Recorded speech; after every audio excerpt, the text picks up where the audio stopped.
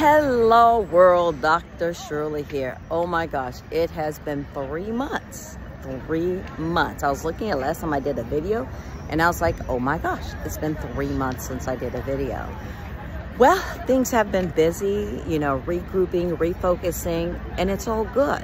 My message for you today is be flexible, be movable, and trust God. In everything that we do, we have our vision of what we want to do and how we want to do things. We have a plan in our mind of how we want our lives to go.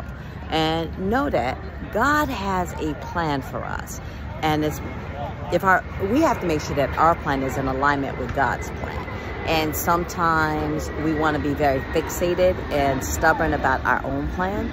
And I'm just here to say, be flexible, be movable, and trust God.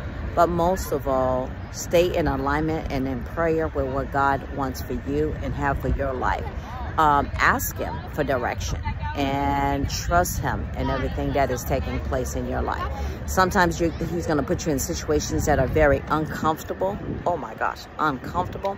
But utilize all the skills and the strategies He's imparted within your life.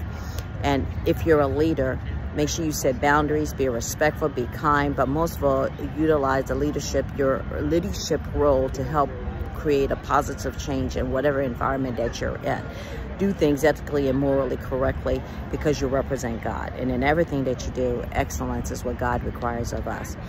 Excellence and morality and respect. So with that being said, be movable, be flexible, trust God, and walk in the direction He is putting you.